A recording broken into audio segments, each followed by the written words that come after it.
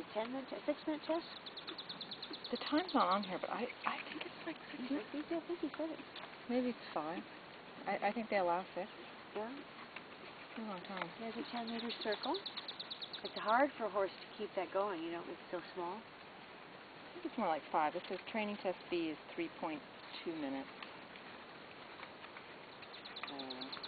How did you guys decide that eventing was the discipline that was the most interesting to you?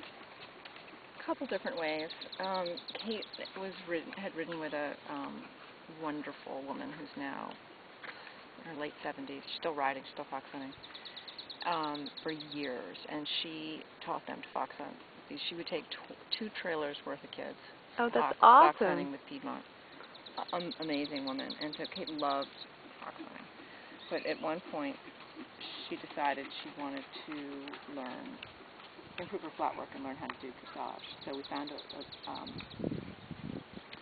woman who helped her for a couple summers, and she was at one point Karen O'Connor's head groom, and she's Irish, tough, but really helped Kate a lot on the flat and kind of got her started. And she was as an event because Kim was an eventer.